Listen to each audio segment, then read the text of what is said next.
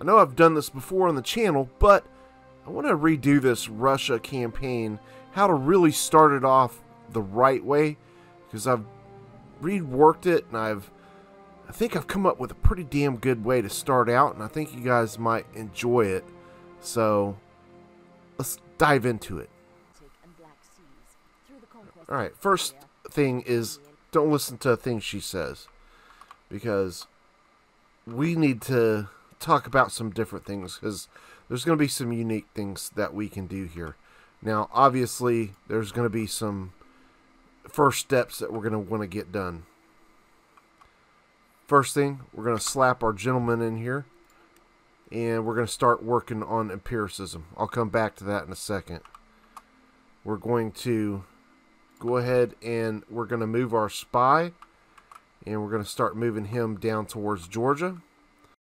All right, just a quick interjection from editing, Dave, and I forgot to change my ministers, so you'll see me come to that around the second or third turn when I finally use my brain and remember that. But do that in the first turn for you. Don't be me. We're going to take our priest wherever he went, right here, and we are going to start moving him to the south. Let's see. Take him to the south.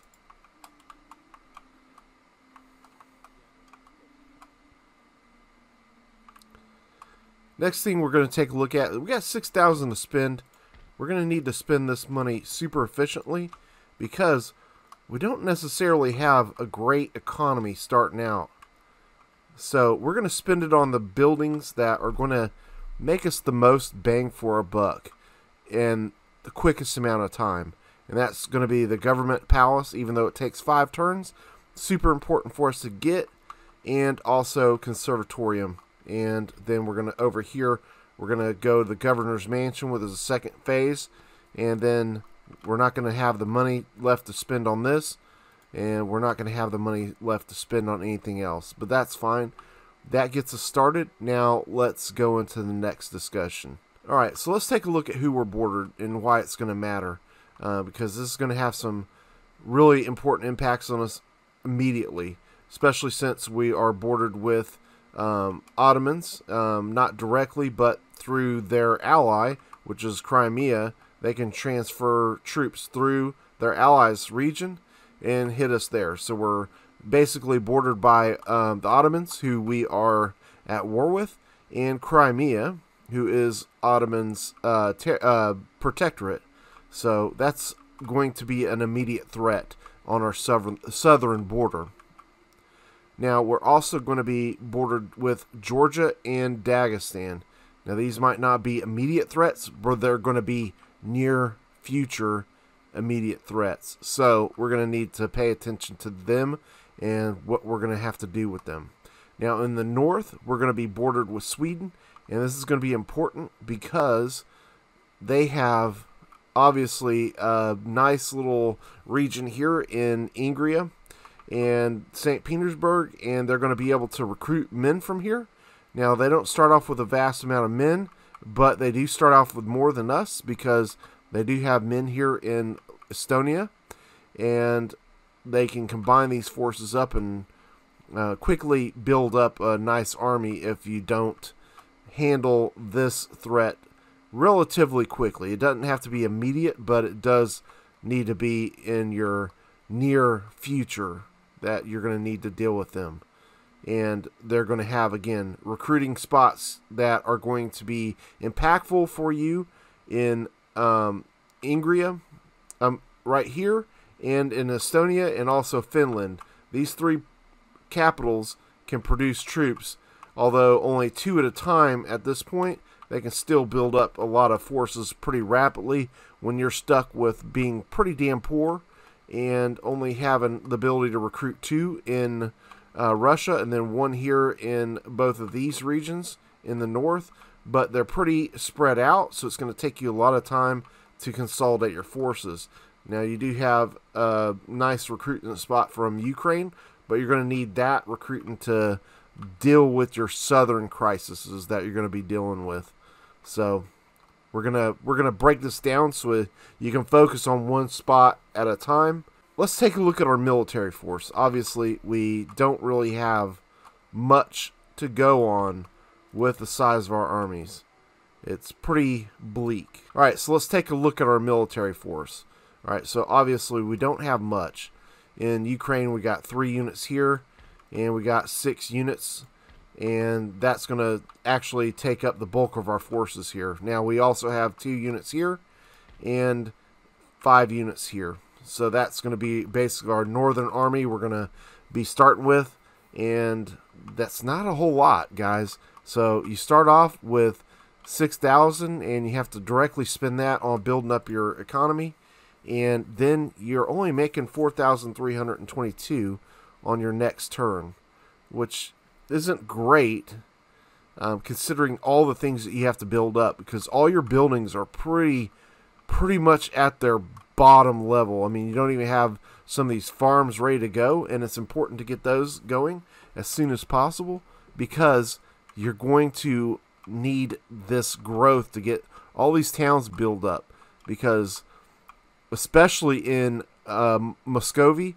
you have tons and tons of towns that are going to emerge, and this region will grow to be extremely wealthy in the long term. So that's what you need to really focus on, getting ready to do what you need to do.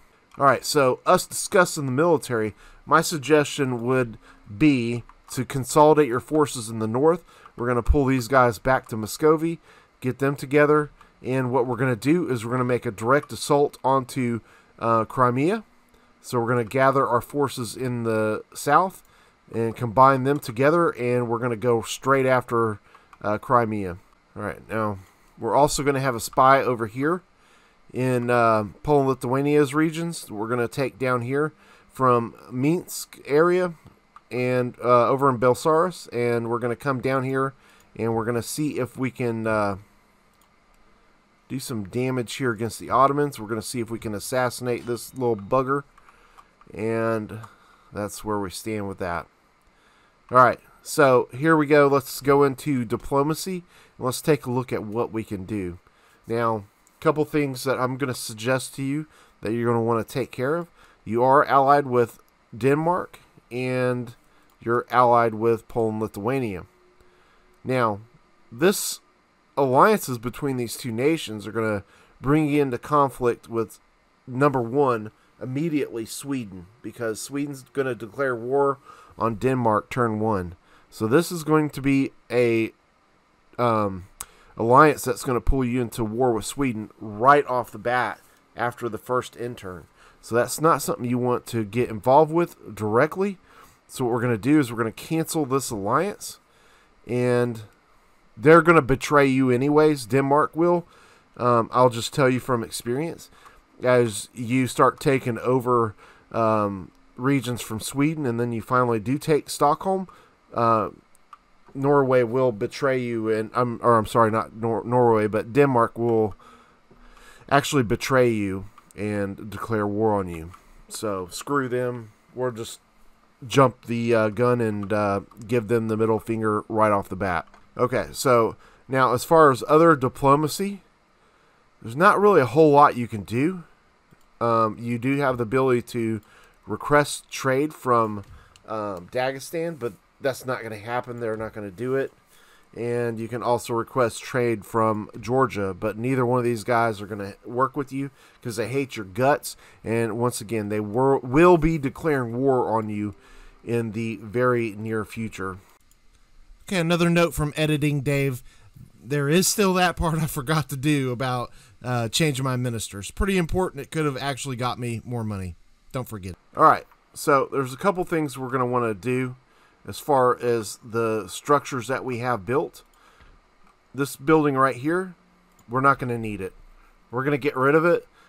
Our people are probably going to get pissed off, but we're going to be recruiting troops here, so that will help get public order in line anyway. So we're going to get rid of that building. All right, the next thing we're going to do is going to be controversial. We're going to lower our taxes on our lower classes to the second to lowest level. Now that's going to drop us. Now you can see what it's going to drop us. Now some people are going to argue that you shouldn't do this because you need all the money you can get short term, but you can see this is only going to take 300 from you. And the benefits, let's see, and I'll show you what the benefits are going to be. Right now, your next turn is going to be 24 turns before it's ready to go. All right? So now let's look at this. We drop down our tax on our lower classes. That makes them happier. Now we're going to have this building in 10 turns. All right? So that's the importance of it. It's going to get us that building in 14 turns earlier than it would have been. It's going to come right here, and it's going to be an important building for us for what we're going to have plans for it. We're actually going to use it to build another college, and it's going to be vital to our research efforts. We're going to have all of our research efforts centralized here in Muscovy. All right, so that gets us everything we need done on our first turn. So we're going to go ahead and end it and see what transpires.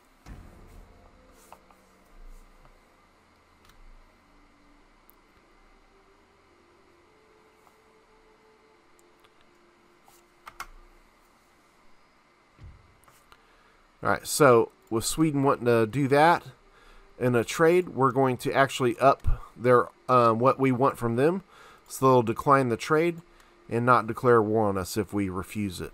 Because if we do refuse it, they will declare war on us. You can see here more troops that they're going to eventually bring down here and solidify their northern army, or they might take it up to Sweden itself. So we'll have to see how that plays out. All right, we do have a gentleman that we got, which is not likely usually in most of your games you're going to play. So this is a lucky thing. So we're going to start transferring him. Now there's some things that we're going to want to do right off the bat. This building we destroyed, we're going to build a school there. And that leaves us 2,700. We actually get 5,300 next turn, which is outstanding. We're going to combine these armies together. And now we still have money we're going to spend, and we're going to need to start building up some troops. Otherwise, we're going to have people declaring war on us. And we're going to build up the cheap troops right now. These only cost us 130 per turn versus our infantry are going to be double the price. So these are your half off discount troops. Now they're only melee, and they're not great in morale. They're actually horrid in morale. So you're going to need to team them with a general.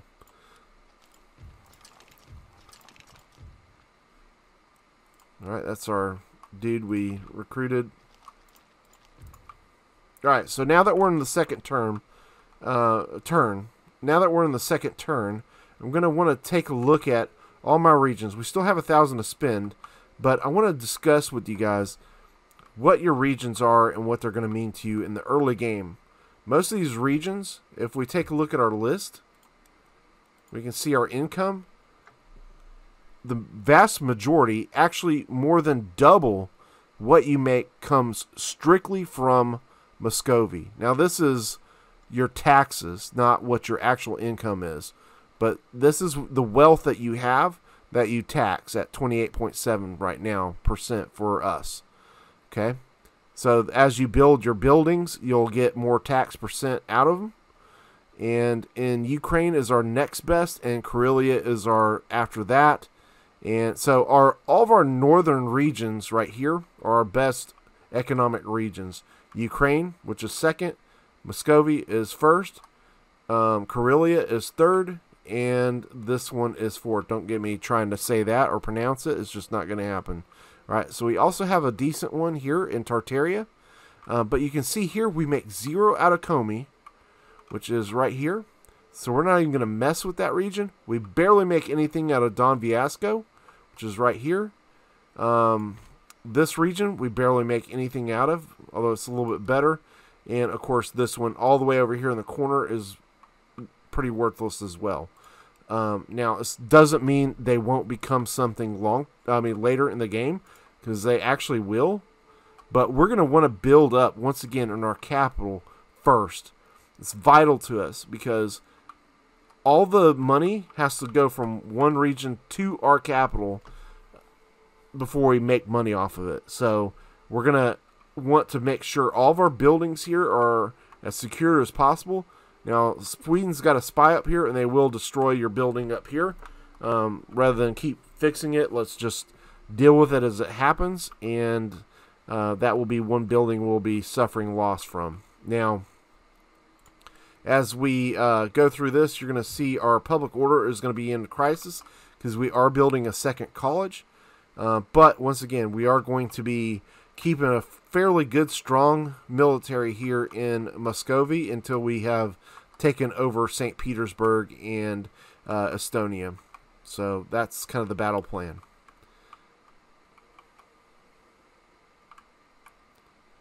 Now, I have a specific plan of how we're going to deal with our two southern soon-to-be enemies, and we'll discuss that as it happens. But with this last 1,000, what we're going to do is we're going to spend that on our farms so we can get our population growth.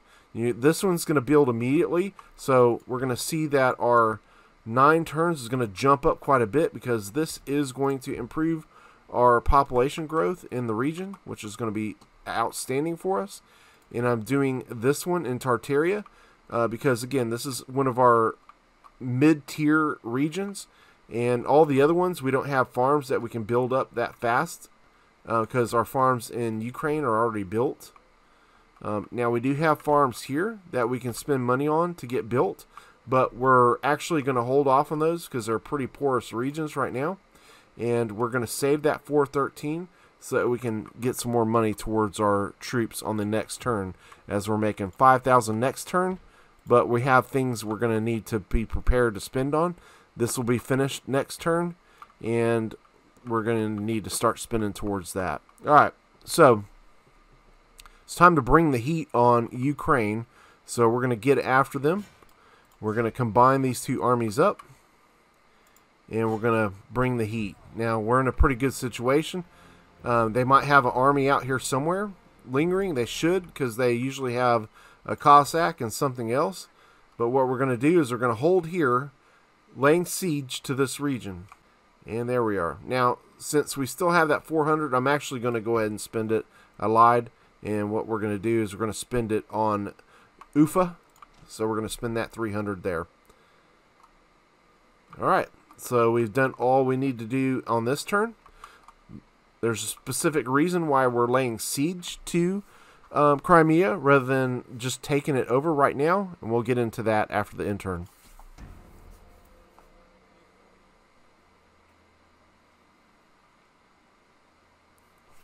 Fuck.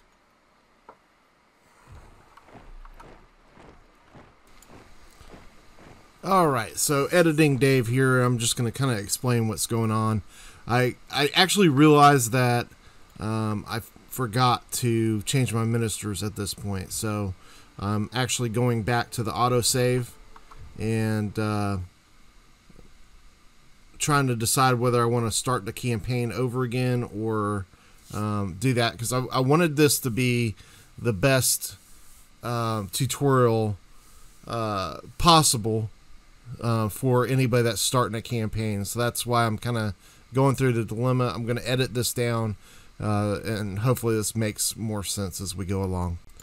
All right, I'm actually going to edit over the audio on this part because I was kind of flustered from forgetting it to do this. So I'm just changing out the ministers. I'm trying to look at what traits they have, who I can sort in to be the best possible fit for my cabinet positions. And obviously we're going to have some cabinet members that we're not going to want to keep long term, even from after these switches I do, because some of them have some negative traits that we're not going to want to keep, such as negatives towards the treasury. And obviously you want somebody that's going to be positive towards your treasury cabinet, so that you can make money, because treasury is probably your most important slot in this treasury cabinet, then followed by the army and the justice. And that's because those are going to directly affect your campaign. Treasury for your money, army for your research and your money expenses on your armies, and justice for your public order. And navy will come into play later. the head has little effect. All right, so I think this is about the best I can do with the with my ministers. We've got some pretty good stuff here. We are plus on our lower classes on a few of these guys. Even though we do have some negatives with a few of these guys, overall I think it balances out pretty well. This one does have, again, he does have some benefits, but also negatives, as well as some of the others. But all in all, I think we've done pretty well. We'll look to get rid of this guy and see if we can improve on him. But in the meantime, it is going to help us with our economy a bit. So there's that. All right, let's end the turn. And we're going to see what happens with our siege here in Crimea. Now, once again, I accidentally forgot to mess with my cabinet, but that's something you should do on your first turn.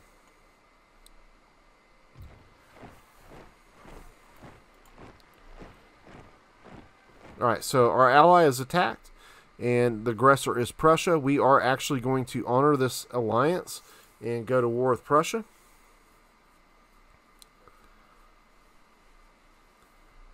We don't want to get negative favorability from declining an alliance, and Sweden is going to again try to get us to trade that with them. We're going to up it again, and they will refuse, obviously. Now they are going to declare war on us. We are not going to call ally because we don't want to risk losing them yet. So we are now currently at war with Sweden, which was inevitable. All right, so the Crimeans are sallying forth, and we are going to fight this battle. Now, this is not necessarily going to be an easy battle to win, but a lot of these troops are trash. Really, the two that we're going to have to worry about are going to be these two Cossacks and this Cossack light cav. That's going to be, and of course the general. Those are going to be the ones that we have to worry about. If we can deal with them, we got the generals, we got the cav, so we should be okay. Other than that, let's get into it. This is not going to be an easy battle for a beginner, but just follow along and I can help you succeed at it. Alright, so I probably didn't explain this, but the reason we had sieged Crimea rather than attack them is because we want to make them a protectorate. So that's the purpose of this fight.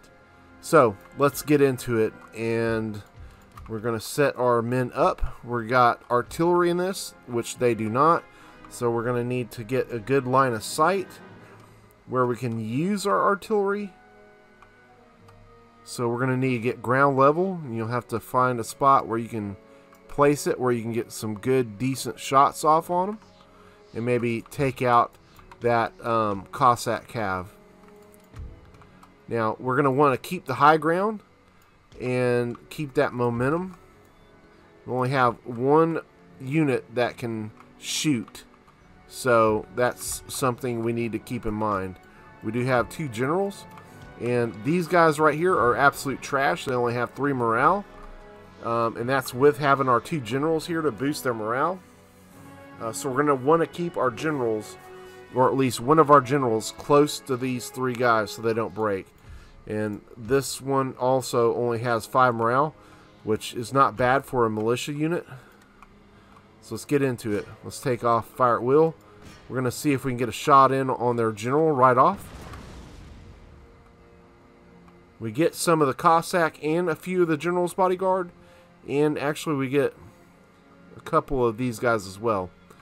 So he's out of range. So now we're going to see if we can target this Cossack and see if we can get him whittled down a little bit more. We'll speed this bad boy up.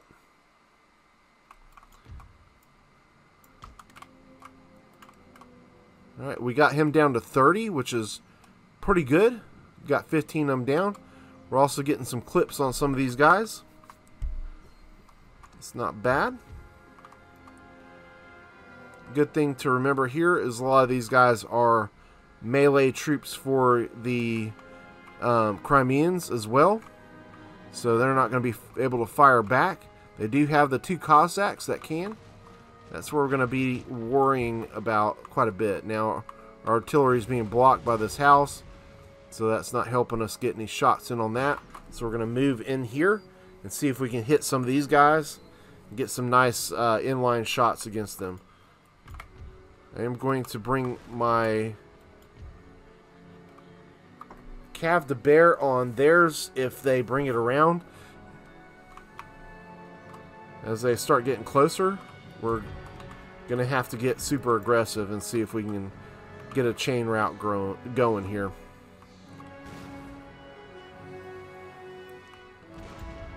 Hopefully we hit some of that general's bodyguard. Alright, here he comes in with the Cossacks.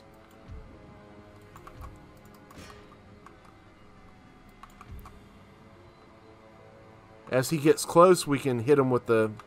There we go. Give him a little weeding down there. Now, we got the downhill momentum, so we're going to take it to him. We're going to need to push through. They do have a general right there, so that is going to help them a bit.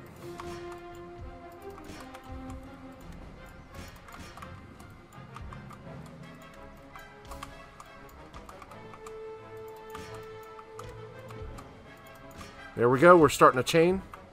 Let's get that cab pushed through. We can't lose him.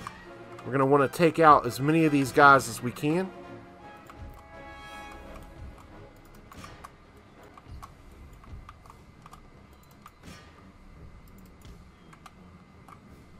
Alright, things are going pretty well. You can see how hitting these low-end troops is pretty important. Now, I don't want to lose any of my generals, so we're going to pull them out. Actually, we can use him to run down these guys. Let's get you over here, hitting them. Let's get our cav back uphill. And where's our other one? Alright, you are stuck for some reason. Let's get you out. We do have this Cossack and the general we're still going to have to deal with. See if we can get these guys pushed through. And we can get another downhill charge on them.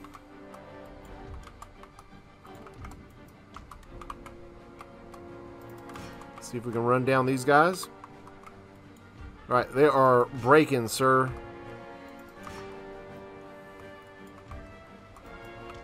See if we can get this general.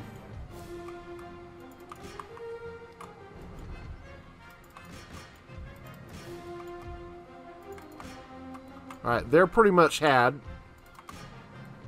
We just got the general to kill. And we're going to need to run down as many of these troops as possible. Now this 56 here, I've been keeping an eye on. We're going to let them escape. We're going to allow them to live and escape off the battlefield. But I want to kill all the other troops. Unfortunately, this one is way over there. We're going to try and get to him.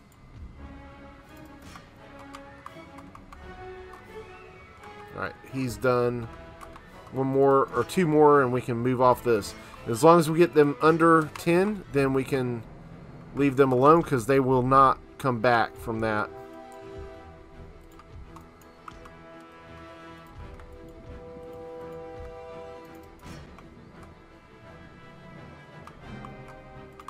Alright, we're going to see if we can get you guys over here to help run these guys down. There's their general. We're going to want to get him out of here too. All those guys are taken care of. Let's get set up. Let's get you on the artillery. Maybe we can get some shots off on their general. Alright, good. We're going to get to them, which is huge important. Alright, he's going to get those. Let's get over here to the artillery.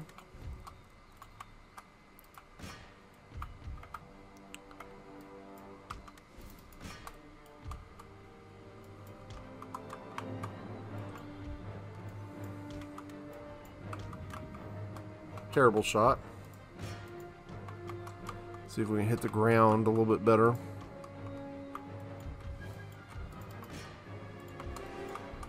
Actually, we don't need the artillery now. I don't want to lose any. Perfect.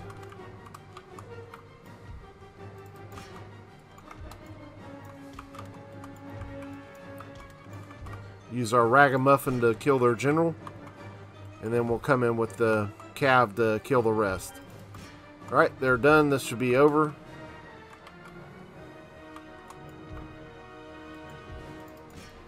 Alright. Actually, wait a second, because I don't want to kill...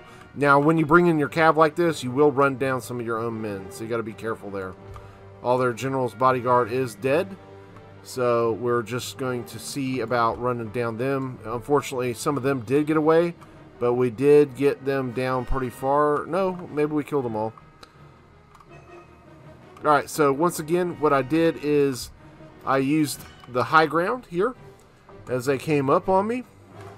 And I used this downhill momentum with my charge against their low tier units being backed up with my general. They did have their general backed up, but the shock of getting hit by all that melee at once and then my cav pushing through them gave them morale drops and allowed me to take the day. So we're just waiting to kill the rest of these guys. One more. Alright, we can end the battle. Decisive victory, which is perfect. We want to make sure we get a decisive victory. That way we can force them to become a protectorate. So they have 140 men left. We got 473. Looking good in the neighborhood. Alright, Georgia has declared war on us. And we're not going to call our ally.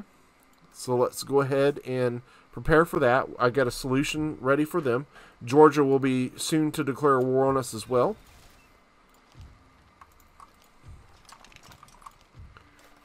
Alright, so some buildings constructed. We got 5,700.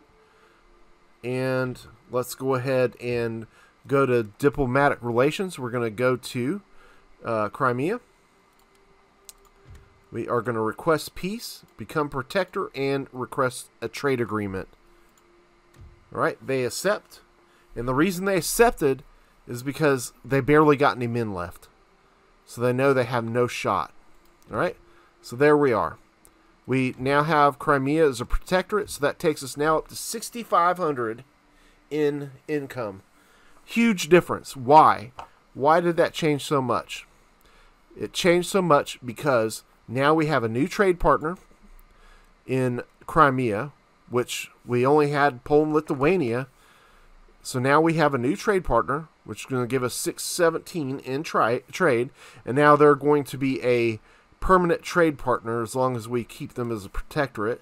And not just that, we gain half of their wealth. So they are going to continually give us some of their money, and you can see that on the national summary. You start off with always getting 3,000, so some of this is going to be put into a little bit extra now. 312 is going to be income that we're getting from Crimea as being a protectorate. Now we can also get other money in our other. It's always going to be at least 3,000. That's your ruler's purse, but you gain more through having protectorates, raiding trade routes, things of that nature. Corruption, all those things can affect it, but that's how you gain some of that money. So we're looking pretty good here.